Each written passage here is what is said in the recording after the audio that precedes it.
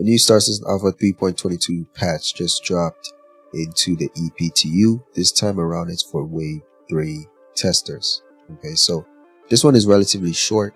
Under feature updates, they have gameplay changes as well. It says here increased tractor beam strength for the Reclaimer and Vulture, and they've also done a structural salvage VFX polish pass.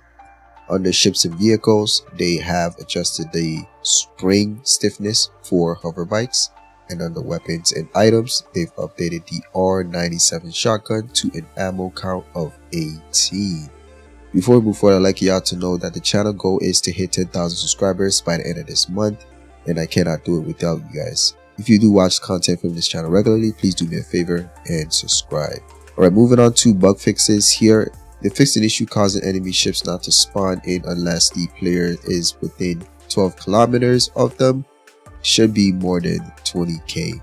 Now, they fixed an issue causing the vehicles to stream out at a much shorter distance than intended.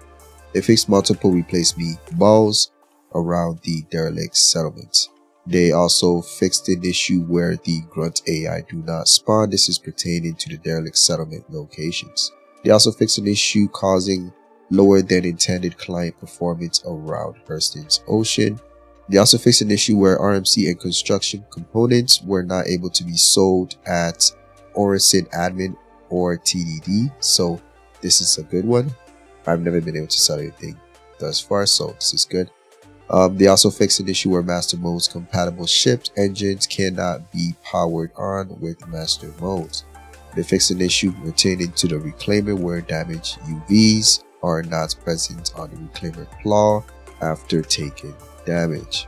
They also fixed an issue where cockpit glass is too dark. This is for the Argo SRV. And they fixed an issue where you're unable to open inventory after quick buying a consumable.